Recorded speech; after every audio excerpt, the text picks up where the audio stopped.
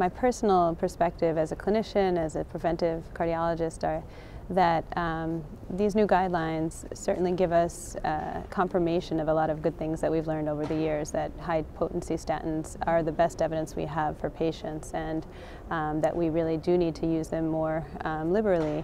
I think that the emphasis on behavioral change and lifestyle in the new guidelines is extremely important, and hopefully that will transcend into more effective prevention in terms of behavioral change in patients.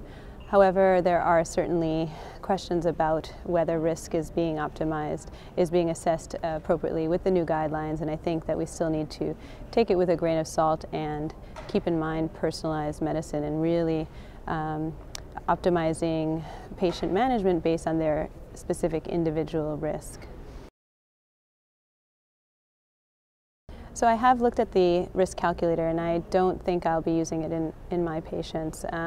Unfortunately, it doesn't emphasize some important things that go into risk, and if anything, it's been shown to overestimate the risk of the patient, in which case it will be leading to more statin use. In addition, I think that some of the more important things that we need to take into account are family history and individual risk factors in patients that may increase our use of the statins. I think that the risk score, unfortunately, doesn't give us an appropriate assessment.